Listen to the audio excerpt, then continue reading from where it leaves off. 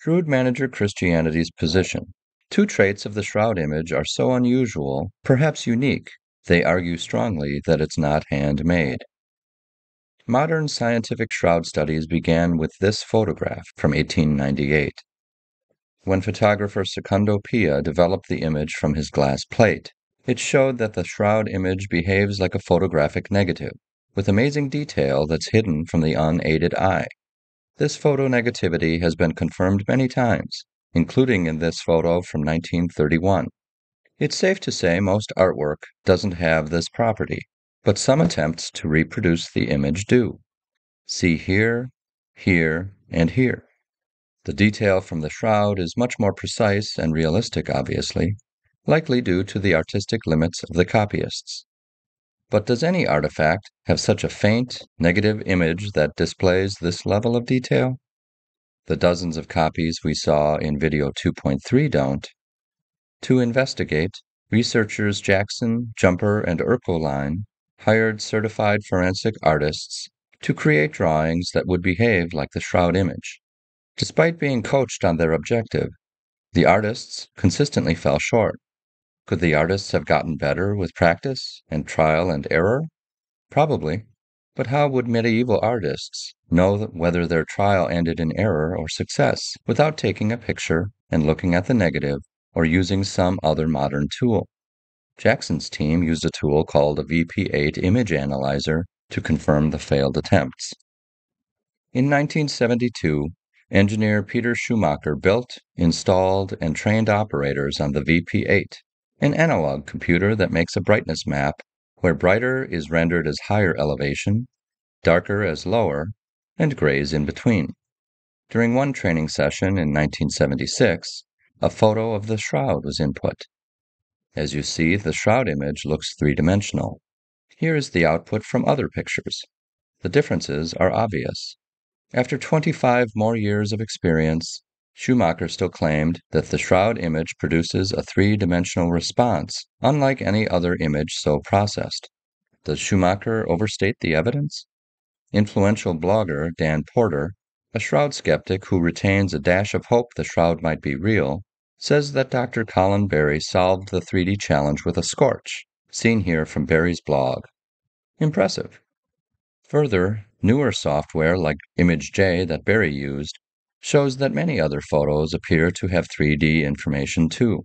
See, for example, this 4-part study from Porter's blog. We could also point to the work of Bernardo Galmarini, an expert with vast experience of 2D to 3D conversions of photographs. Clearly, no one can make a career out of converting 2D pictures to 3D if it only works on the shroud. So maybe the shroud's 3D traits are not all that rare. Let's consider this.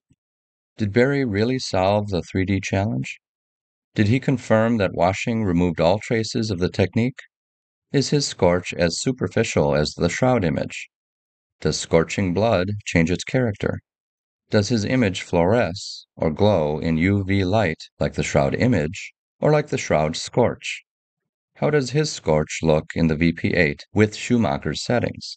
Do the other objects that fail the VP8 test pass Berry's software renderings? If Berry answered all these questions, it's unfortunate he didn't mention it or link to his test results in these same posts.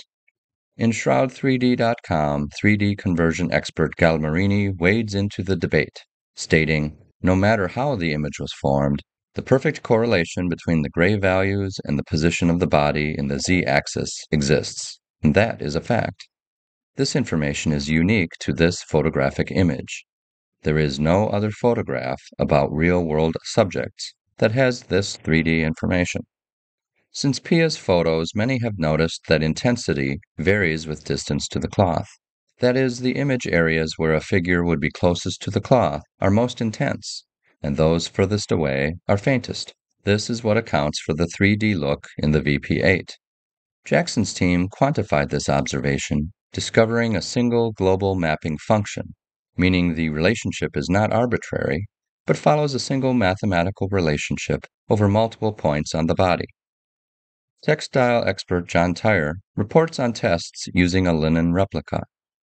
The replica's draping properties indicate that the VP8 analysis corresponds to reality and cannot be dismissed from a trick of the computer or its programming. Researcher Aldo Goreski cleverly confirmed the presence of 3D information. He stacked two images, one negative and one positive, but offset them slightly. As you can see on the young woman, this technique produces what Goreski calls mere oddities, easily obtainable using computers, but shows very different results on the shroud image due to the intrinsic nature of the subject.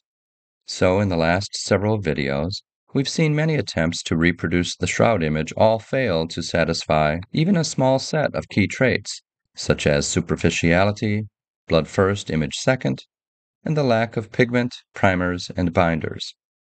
Each failure to handcraft the image increases our confidence the shroud image is not handcrafted. The VP8 is very much like Pia's photography. Each simply processes in a repeatable, testable way whatever data is input.